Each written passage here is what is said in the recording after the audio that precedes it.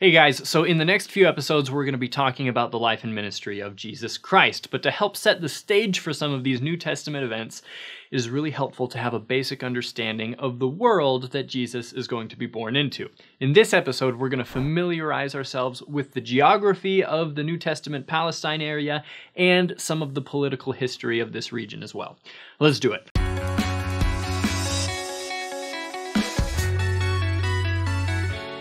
Alright, so when Jesus is born, the Holy Land was ultimately under the power of the Roman Empire, but Rome allowed the kingdom of Judea to be ruled directly by a practicing Jew known as Herod the Great. Herod was kind of a mixed bag. He built some great things like the Temple of Herod in Jerusalem and the port city Caesarea, but he wasn't well liked by the Jews, partially because of his affiliation with Rome and his Idumean heritage. They didn't consider him Jewish enough. He's also known for executing his favorite wife, a few of his sons, and in the Bible for ordering the killing of all male children under the age of 2 in Bethlehem. To escape the slaughter in Bethlehem, the Gospel of Matthew reports that Joseph and Mary took Jesus and fled to Egypt. Herod the Great died while Jesus was still very young. After Herod's death, the ruling of the kingdom, as per Herod's request, was divided among 3 of his sons. Herod Archelaus ruled the largest chunk of land, ranging from the Idumea region through Judea and Samaria. Philip, known as Philip the Tetrarch, ruled the northeastern region, which included cities like Bethsaida and Caesarea Philippi.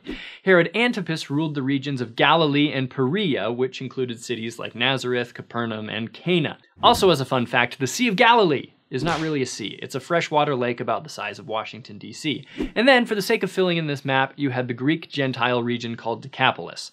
Remember when Jesus sends a bunch of demons into a herd of swine? That happens on the Decapolis side of the Sea of Galilee. The man that was healed departed and began to publish in Decapolis how great things Jesus had done for him. Reading the Bible with a map of the Palestine area in hand can be really helpful. If you're a Latter-day Saint, check the back of your Bible for some of these helpful maps. But anyway, back to Herod's successors. Herod the Great's son, Archelaus, was not a popular ruler among the Jews. In the Gospel of Matthew, when Christ's family returns from Egypt, we read, "But when he, Joseph, heard that Archelaus did rule in Judea in the room of his father Herod, he was afraid to go thither. He turned aside into the parts of Galilee, and he came and dwelt in a city called Nazareth." Remember, even though the region of Galilee was part of this kingdom, it was ruled by Herod Antipas, not Archelaus. In 6 AD, Archelaus was deposed by Rome and banished. His land was made an official Roman province and came under the rule of a Roman prefect. Fun fact, the Roman prefect in charge towards the end of Christ's life was none other than Pontius Pilate. Well, let's not get ahead of ourselves. So, Archelaus is banished, but we've still got Herod Antipas and Philip the Tetrarch ruling parts of the kingdom. Now, Herod the Great's family tree can get a little bit confusing sometimes, but bear with me. Philip the Tetrarch had a half-brother, literally a brother from another mother, named Herod Philip. Herod Philip married his half-niece Herodias, and together they had a daughter named Salome. Eventually, Herodias decides she's done with Herod Philip and wants to marry his half-brother, her half-brother-in-law, Herod Antipas, ruler of Galilee and Perea. So they divorce their spouses and get hitched. This marriage causes quite the stir as it violated the law of Moses, and Herod Antipas gets called out by a guy named John the Baptist. John the Baptist is arrested and, according to the historian Josephus, is held in the fortress of Machaerus in the Perea region. You know the rest of the story. Salome dances before her stepfather, and Herod Antipas promises to give her whatever she wants. At her mother's urging, she requests the head of John the Baptist. Fun fact, Salome later marries her half-uncle, Philip the Tetrarch.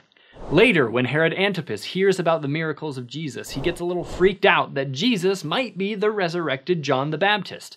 The Pharisees tell Jesus, "Depart hence, for Herod," referring to Herod Antipas, "will kill thee." Of course, Jesus doesn't care in the slightest. In the Bible, you'll notice that Jesus does a lot of traveling between Galilee and Judea.